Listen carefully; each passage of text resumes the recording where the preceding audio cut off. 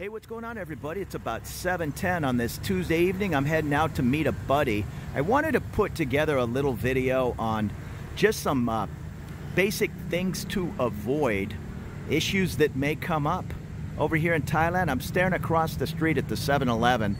So one of the first things I'll say is don't use these ATM machines. There's a Bangkok bank ATM where the guy's standing in front of. That's my bank. And sure, it's super convenient just to hit that branch.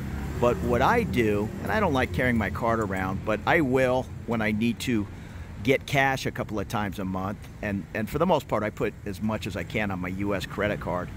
But hit the Bangkok bank or whatever your branch is, hit the ATM machine in front of an open bank during the day. In the rare case something happens, you don't get 25,000 baht, you're missing a bill, whatever the case is, yeah, do it during business hours, not at a 7-Eleven where it's going to be an issue. The other thing you need to look out for on these ATM machines, you put your card in, hit your ATM, set it to English, take your money, and then your card comes last. So do not forget to take your card. In many parts of the world, including the US, it'll give you your card, then hand you the money. That's not the case at most of these machines over here. I ran into that issue years ago, 15 years ago in Hong Kong. Like a dummy, I was tired, long flight, got some money out at customs, and sure enough, left my card in the machine in between customs and immigration. So that's not a great spot to try to retrieve your card. And as I walk by the motorbike stand here in front of my condo, another common mistake, it's not that big a deal, but you don't want to ask these guys to take you anywhere other than up and down the street. This is halfway up Sukhumvit Soi 26. The going rate is 10 baht from here to Sukhumvit, or 10 baht in the other direction to Rama 4. If you're at Rama 4 and you want to go all the way to Sukhumvit, well, it's 20 baht. I won't say that always holds true. 9 out of 10 times, I'll just give these guys 20 baht just to take me halfway up the street. It's kind of the Farang tax. I mean, 10 baht's not going to make or break my budget, and it might help his bottom line a little, but the Thai price is definitely 10 baht. What you do not want to do is say, oh, how nice and convenient, a motor taxi stand right in front of my condo. You don't really want to ask these guys, you know, how much to take me down to Terminal 21 or whatever the case is. I'll see people arguing, not so much here, but these stands are everywhere on all the large streets. I'll see people arguing, you know, that's way too much money. These guys are going to throw out a price like 100 baht or 200 baht just to see what you're going to pay. And the real price from here to Terminal 21 with the Grab or Bolt app, it's probably either 37 baht or 47. So put those ride-sharing apps on your phone and don't really rely on these motor taxi stands unless you're at the BTS and you just want to shoot straight up Soi 24 or whatever the case is, not make that long walk. 20 baht will be the price. Another issue, maybe for first-time visitors or whatever, you think you're coming over to Thailand, it's hot, and it is hot, but many people think they're going to wear flip-flops, shower shoes, whatever you want to call them, all day and all night. It's not really the case. I mean, I did bring 3 good pair of reefs over with me, and I wear them. But walking around Bangkok is a bit of a minefield with uneven pavers. They use these tiles instead of laying sidewalk. I know the light's kind of low, but as the earth kind of shifts around, this really isn't that bad. This is pretty smooth. It can be a bit of a minefield, and it's a real easy way to break a toe walking around in flip-flops all day. We all like to use the different food delivery apps. Grab is my favorite. There's Food Panda and a couple others.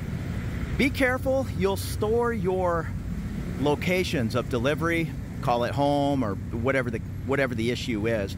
But I've been burned a couple of times. Sometimes it works, sometimes it does not. Let's say you're getting off the BTS up at Phrom Phong. You clearly press the button, deliver from whatever burger place to home, and for whatever reason, it will say, Roger that, and then it pins the location where you're ordering the food. And sure enough, 20 minutes later, you get a call from the delivery driver or a text saying, I'm here at the BTS Prom Pong, you know, where are you? And you have to send a message saying, I'll give you 40 baht, man. Bring it 3 blocks in the other direction to my condo. And they normally will. But just keep in mind, you think you're going to save time. You know, order food and hopefully it'll be ready by the time you get back to your condo. And oftentimes you're sending that food to wherever you're standing when you ordered it. Now that doesn't happen all the time. I'm not sure if you plug in home and then it automatically switches when you're standing 1 mile from home. And maybe I haven't noticed, because I have been able to deliver food on the way home and it's waiting for me the 20 minutes later when I get home. Just keep in mind, take a look at the app, make sure it's not changing locations on you. There's probably a setting in the app that says something along the lines of allow a precise location, you know, say yes or no, and I'm sure I put yes, but that might trip you up at times. Now looking across the way to the bright lights of the 26 Massage, here's a little tip on massage places, and I'm going to turn the camera over here. I try not to be rude to young ladies sitting out in front of different establishments. How do I put it delicately? If there are people in, young ladies in short dresses and all, standing out in front of the massage place, they're not as interested in you walking in and saying, yeah, I really need some work. The back is super tight. You know, give me a nice sports massage or whatever. They're probably going to look at you with a blank stare. You want what kind of massage? If you're looking for a legitimate massage, and I'm trying to find one on the street here, it's going to be, you walk in and there's a person behind the counter. You tell them what kind of massage you want. You don't pick your masseuse, and you go from there. This is just a common sense tip. When you're walking down the sidewalk and you see a puddle like this is a pretty clear drop. But it's not raining, and you see that wetness. You don't walk under that. Like she just walked off to the right. That's a dripping air conditioner. That's some nasty water to drop on your face. And it kind of goes without saying, if you're going to run across the street anywhere in Bangkok, you better look both ways twice, because bikes will come out of nowhere.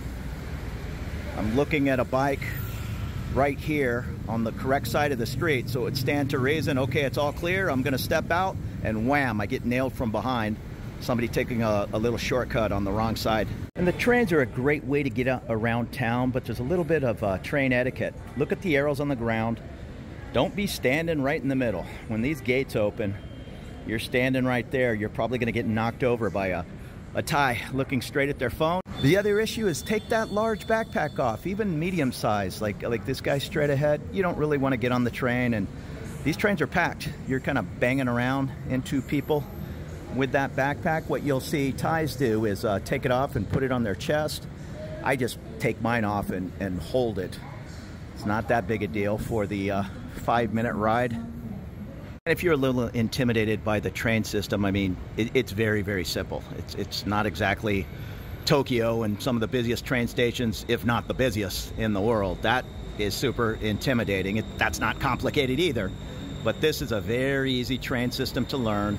I've talked with people over the years that have been here 3-4 times, and they're still taking taxis everywhere, and that's just a pain.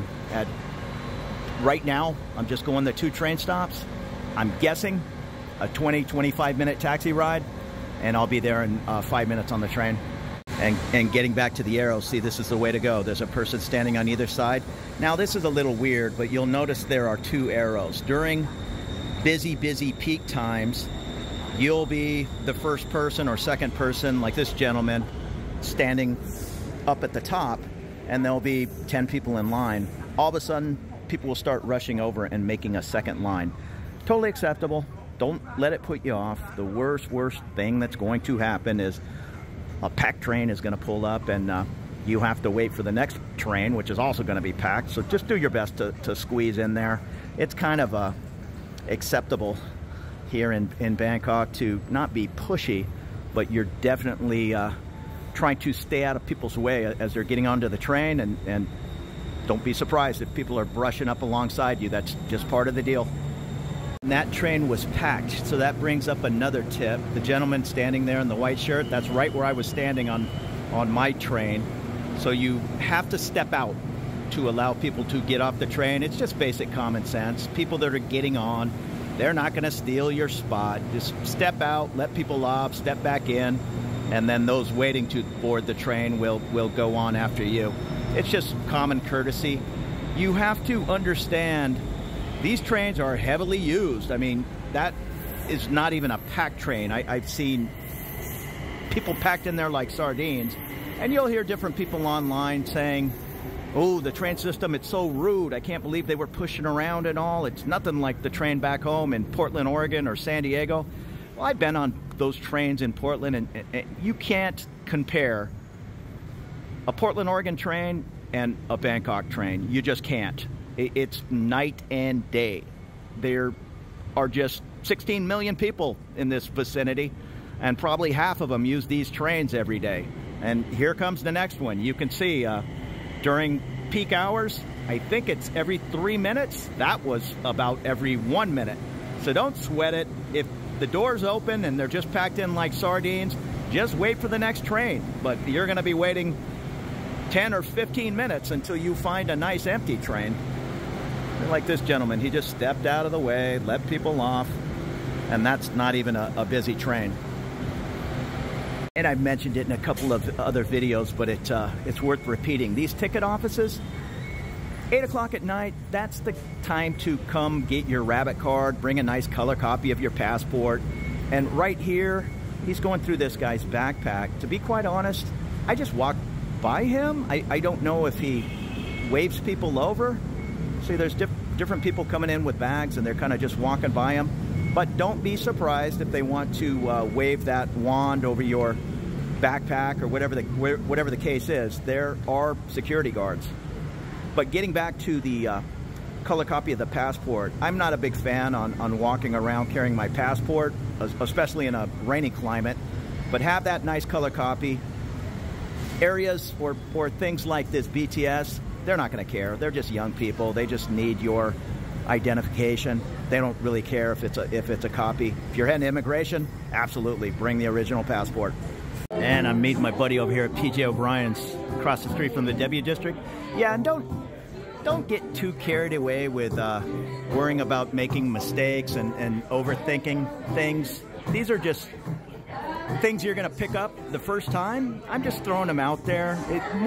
You need to just approach moving to Thailand, and especially Bangkok. It's not the UK or the US, Australia. Things operate their own way here, and I'm not supposed to try to change those things or think they're going to operate how they did in San Diego. That's just not going to happen. So I'm throwing out some things that might catch you off guard. I've used that term in other videos, but some people are more caught off guard by others, and it really disturbs them. And can you believe Thais do this and do that? And you just need to lighten up.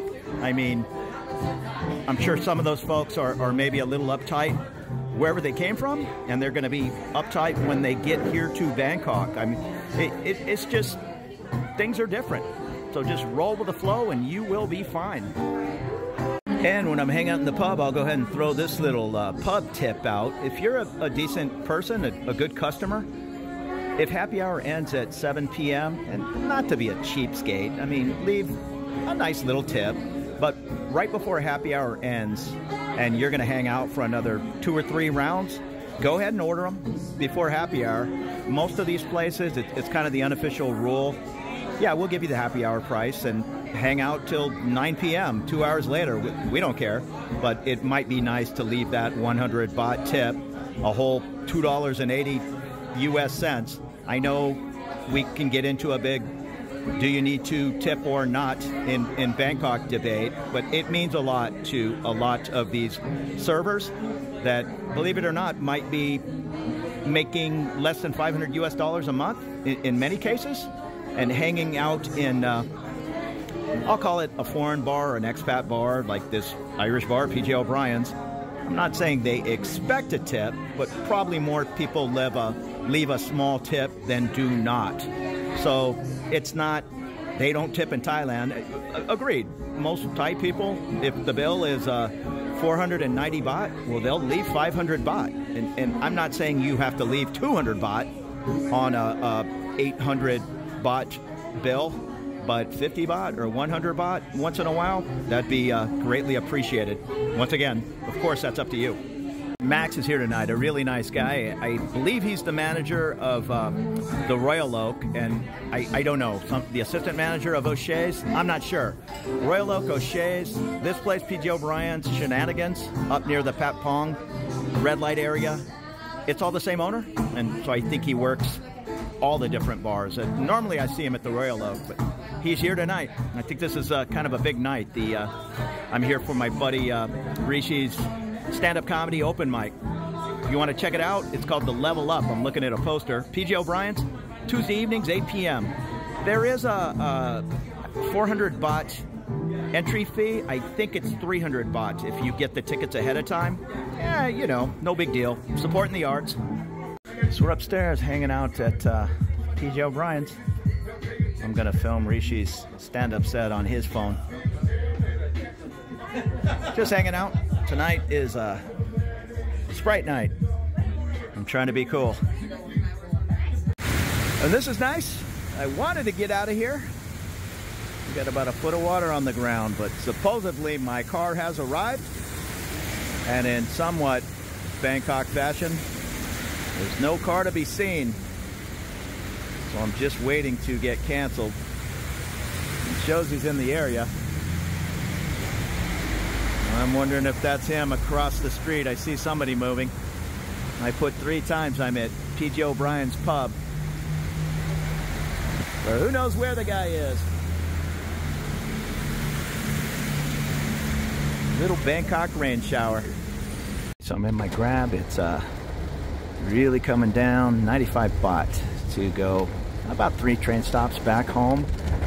If I were to try to flag a cab down in a rainstorm like this, 99% of the cabs will have a broken meter. So just kind of expect that. And they're probably going to want 300 or 400 baht. So wait till the rain finishes, or don't complain about that surcharge. Your best bet will be to try to get a Grab or Bolt car. And this is a private car. Many of the taxis that do that service on the side, forget it. They're not going to come. Luckily, there was just a little miscommunication on my pickup point. Otherwise, he showed up in about 10 minutes. It's not uncommon. It's not late. I don't know what time it is. It's not midnight.